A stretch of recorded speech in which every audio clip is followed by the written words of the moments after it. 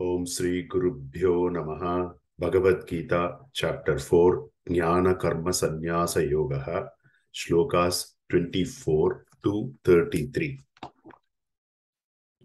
Brahmarpanam Brahmahavihi Brahmagnau Brahmanahutam Brahmaiva Tena Gantavyam Brahma Karma Samadhina Daivamevapare Yajnam Yoginah Paryupasate Brahmagnavapare Yajnam Yajnenaivopachuppati Srotraadinindriyanyanye Samyamagnishu chukvati Shabdadin Vishayanyanye Indriyagnishu chukvati Sarvanindriya karmani prana karmani chapare Atma samyama yogagnau jukvati jnana dipite Dravya yajnastapo yajnaha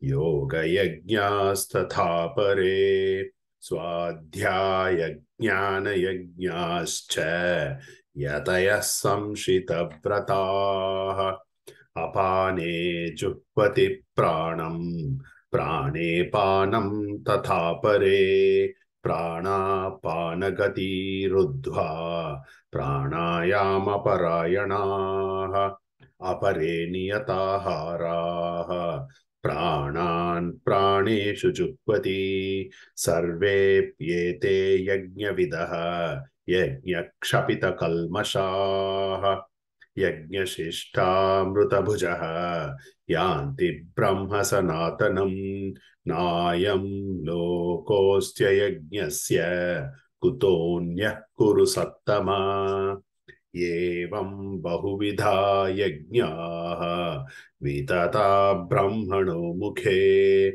Karmajan vidhithan sarvan Yevam jnatva vimoksyase Shreyan dravyamaya yajnat Jnana yajnah parantapa Sarvam karma khilam partha Jnane parisamapyate. Brahman is the oblation, Brahman is the clarified butter, etc., constituting the offerings. By Brahman is the oblation poured into the fire of Brahman. Brahman verily shall be reached by him who always sees Brahman in all actions. Some yogis perform sacrifice to Devas alone, Deva Yajna, while others offer sacrifice as sacrifice by the self in the fire of Brahman, Brahma-yagya. Some others offer hearing and other senses as sacrifice in the fires of restraint. Others offer sound and other object of sense as sacrifice in the fire of senses. Others again sacrifice all the functions of the senses and the functions of the breath, vital energy, in the fire of the yoga of self-restraint, kindled by knowledge. Others again offer wealth, austerity, and yoga as sacrifice, while the ascetics of self-restraint and rigid vows offer study of scriptures and knowledge as sacrifice.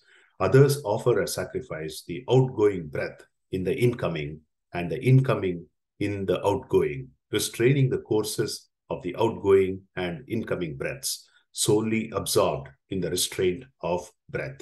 Others, with well-regulated diet, offer vital airs in the vital air. All these are knowers of sacrifice, whose sins are destroyed by sacrifice. The eaters of the nectar, remnant of the sacrifice, go to the eternal Brahman. Even this world is not for the non-performer of sacrifice.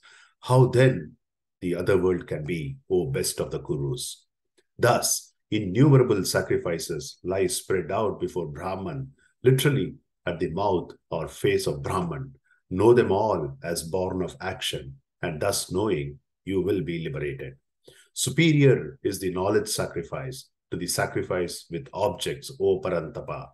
All actions in this and in their entirety, O Partha, culminate in knowledge. Om Shanti Shanti Shanti.